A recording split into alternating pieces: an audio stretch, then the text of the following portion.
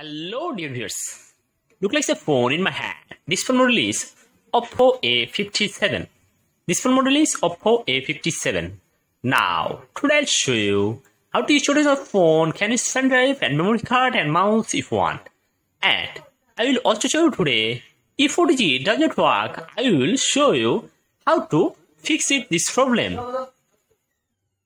In order to connect OTG to the phone first, I need to take an OTG, then the pen drive to connect the two well.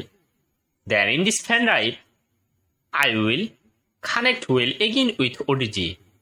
Then I will put this OTG on my phone. I will wait for a while after installing it, but here I can see my OTG is not working. So I have to show now what I have to do if OTG doesn't work on your phone. When your phone OTG connection not work, this phone basically have to turn on OTG connection option. If you want to enable OTG connection option, for this first you have to find the option called settings.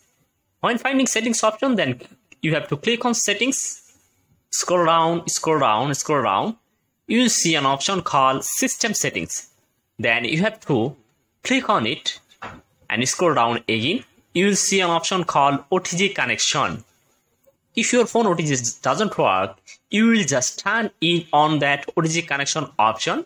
As soon as I turn on that option, but my phone had at OTG connection but got it right, and I will connect again with OTG, and my phone OTG is not working.